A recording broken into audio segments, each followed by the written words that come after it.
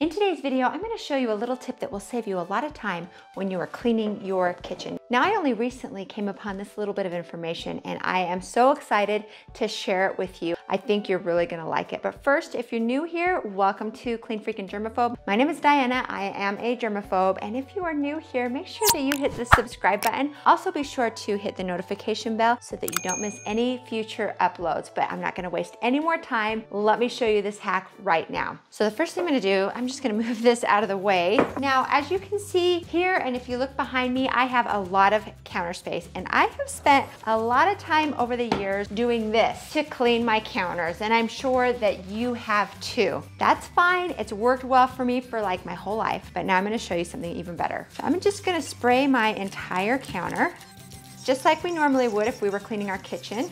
This is just all-purpose cleaner, and instead of wiping it down like I normally would, I'm gonna use a squeegee. Now, this is one that I've actually been using in my bathroom for a very long time, but today we're gonna use it in the kitchen. I'm gonna move this too. Now, imagine normally you wiping it back and forth like this, right? And it takes a little bit of time. Now I'm gonna show you how to do it with this. Are you ready? Don't blink because you might miss it. Here we go.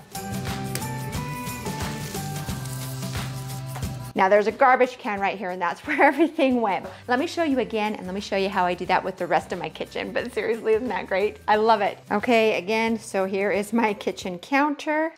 I just spray it with all-purpose spray. This helps to get up any sticky or stuck on food particles. Now, if you know there's a lot of things in here that need to soak for a minute or two, then you can spray it, go clean something else for a minute, and then come back and do it, whatever you need to do.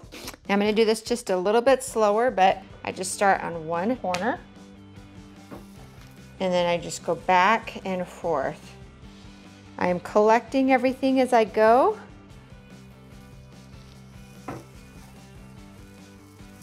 And then I'm gonna stop right here, right there. That is my all-purpose spray, of course, mixed in with dirt and crumbs and anything else that was stuck on my counters.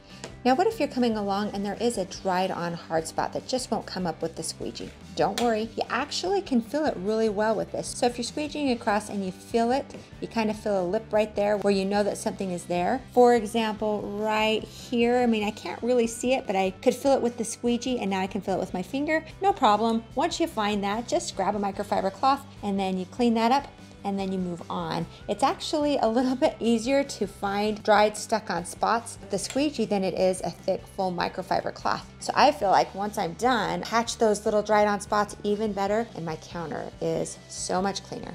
Another option is you could just take your squeegee and use it across the counter and then swipe it right off into the sink. Let me just show you how that works. I haven't sprayed this area yet with all-purpose spray, and you can use the squeegee with a dry counter too. It's gonna pick up all of the loose crumbs that are on the counter. So let me just show you again.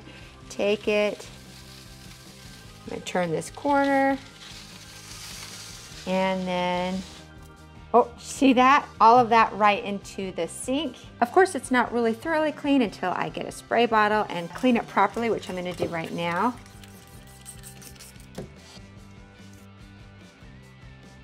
The squeegee does a great job at letting me know if there's anything on the counter that needs to be scrubbed a little bit more, because I'll feel it as the squeegee moves over it.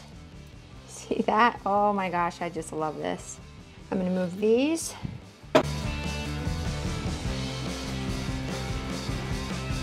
So that then I can get up into these corners, and I do that when I'm doing a little bit more deep cleaning in my kitchen. So I will do that right now. So you can see here how well that squeegee gets right into that corner and then right into the sink, where I can then clean out this sink. The only thing I wish that this would do is actually squeegee the sink too. So that's basically it in a nutshell. It is such a fun and easy way to clean off your counter. So if you like this video, be sure to give it a thumbs up. Also, make sure to subscribe to Clean Freak and Germaphobe if you are new here. Share this video with anybody that you think will like this video. Now, if you want to see my routine on how I clean and disinfect my sink every single night, I am going to link to that right here. Click on that video and I will see you over there.